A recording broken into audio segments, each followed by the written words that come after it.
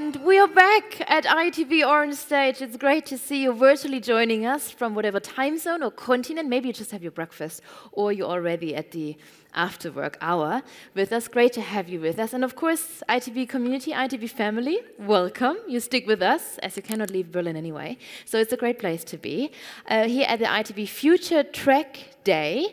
And we debate sustainability and responsibility all day long. And now we are coming from the macro level really to a local level as we talk and look into the sustainable tourism in Estonia. So let's travel together, and for that, I welcome Willy Legrand here on stage.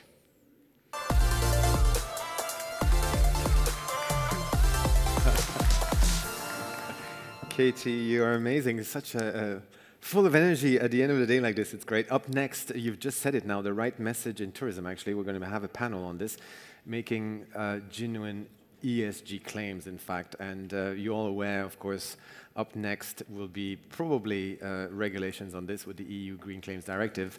It's really trying to tackle, actually, the amount of greenwashing that's happening across all spheres of society and not only in tourism, and that's what we're going to try to do, actually. We're going to try to dissect a little bit this controversy around washing, all sorts of washing, green washing, blue washing, rainbow washing, you name it, or green hushing for that matter. So we'll do that a little bit later in trying to understand what sort of messaging do we need to have to stay authentic and accountable, in fact. But you've mentioned it, and first we'll hear about a pretty amazing story, actually. It's the story of sustainable tourism. And for this, I welcome Ms. Külli Kraner. She's the head of tourism at the Ministry of Economic Affairs and Communication in Estonia. Please, Ms. Külli Kraner, come up to the stage.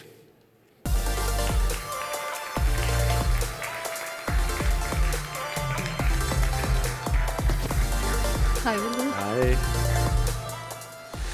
So welcome. I feel like asking, is this your first ITB? No, it's my second. Second ITB? Mm-hmm. And so far so good? Yes, very good. Very, very important for me as a tourist policy representative from Estonia, but also more important for Estonian entrepreneurs and also Visit Estonia, who is also attending here. So it's a very important event. Very good. And I did point out a little bit earlier to your T-shirt, to your shirt actually, it says Responsible Explorer. So I quite like that, and we'll hear more about this. I'd like to leave you the floor for your keynote, Ms. Külli Kraner. The floor is yours.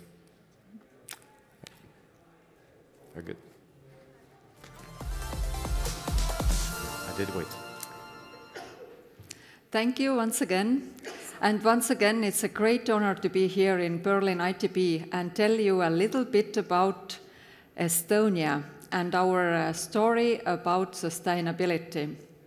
Every time when I have possibility like this, then I somehow have a feeling that maybe it's a good idea to start with a map.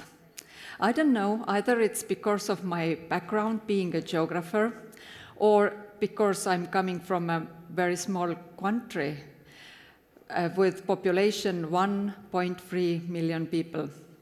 So, Estonia is a northern European country, neighbored by Finland, Sweden, Latvia, Lithuania is not far away, and Russia. Since 2004, we are a member of the European Union and also NATO. And yes, I must say that we are looking with satisfaction the developments in NATO, so that Baltic Sea actually has become a NATO sea. And then the other thing what I always want to ask when I have audience like this, how many of you have been in Estonia? Could you show me? Oh, quite many. Great. So, but those who haven't been there, maybe you are aware about the image of Estonia being one of the most digitalized societies in the world.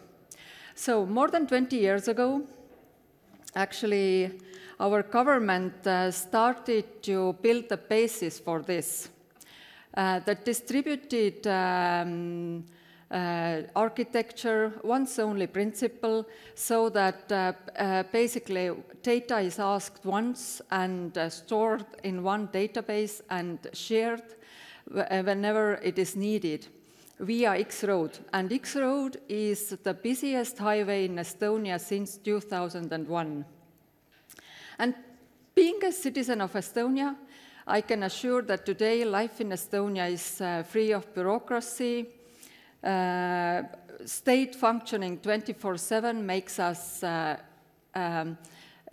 effective, and actually this is the point of the digitalization, being effective.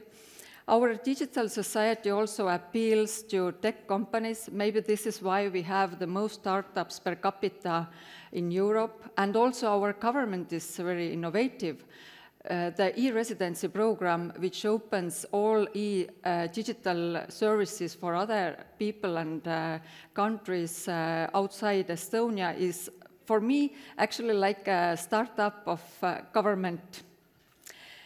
I don't remember when I last went to any public offices in Estonia. Probably it was 12 years ago, because 99% of our public services are digitalized, and what is more important, 99% of Estonians are using those e-services. For example, when you even you don't have enough computer skills, then e-prescription is still the thing you can use. And do you think it is possible to get married online in Estonia? Yes, it is. Last year, our government launched this e-service, so basically you can send an e-proposal to your loved one and then wait for 30 days for no or yes. But yes, once you need to go to the public office to say, I do. And there is the divorce is the final service which is under digitalization right now. So the digital image of Estonia is making us big. But the other key element for Estonia as a tourism destination is Estonian nature. Protected natural wonders are never more than minutes away. For example, I live in Tallinn, 15 minutes drive from downtown to my home, but it takes only 5 minutes for me when I go jogging to be in the middle of nowhere, to be in the middle of forest, where very often I just want to stop and hear the silence and take a deep breath of one of the most cleanest air in the world. So a significant part of Estonia is under nature protection. Even there is a story going around that some of foreign students in Estonia have declared to their universities that maybe the air is too clean in Estonia. It makes them think too clear, actually.